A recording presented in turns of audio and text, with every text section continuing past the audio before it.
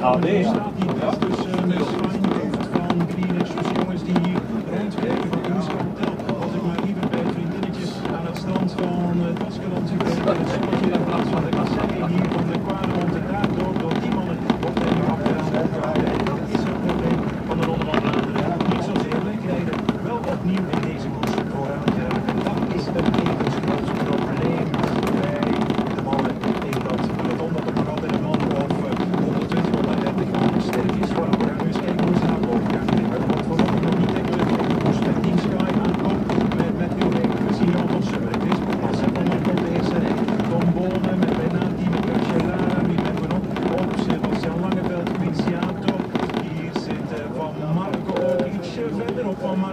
Wat zeg ik nu, Greg van Avermaat, die zit vrij ver, heb ik de indruk. Naast Bernard IJssel, Dries Stevenens zien we ook, Jaroslav Popovic, bijna het snelste stuk van deze oude kwaremond. Met Filippo Pozzato in 12e, 13e positie. Naast hebben we ook nog Oscar Rato, die kleine man die heel goed in vorm is. Maar vooral even Boasson Hagen in het wiel van Summy en van Matthew Helen die achterom kijkt. Zit je daar ook?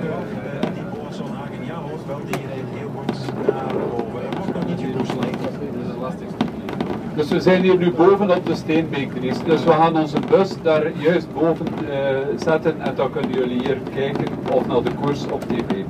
Plein komt, heb je nog een stuk vals plat. En het allerlaatste stukje van die kwaremond, ja, dat mag eigenlijk al niet meer vals plat noemen. Die laatste 150 meter zijn echt wel nieuw werk op het zien.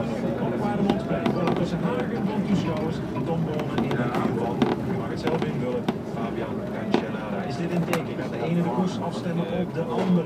Dat zou heel goed kunnen, uiteraard, met Chavanel die daar ook nog in de buurt zit, uiteraard. Met lijfposten is een typische stijl. Er zijn eigenlijk twee jongens die ja, breed, schouderend, dan weer gestrekt koersen in dit peloton. Dat zijn ballen altijd de ellebogen helemaal gestrekt en lijfposten ietsje meer kromming of een hoek in die ellebogen als hij naar boven fietst. Maar dan zie je toch wel het peloton bijna één langgerekt lint worden op die kwaremond en dat is nog maar de eerste beklimming. Weg, zadelbreuk denk ik voor Kurt Hoveling van die schudt het hoofd op Garme.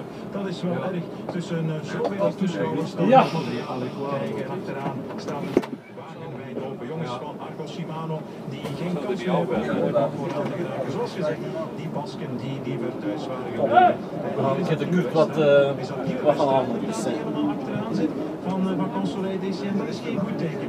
Dat is geen goed teken.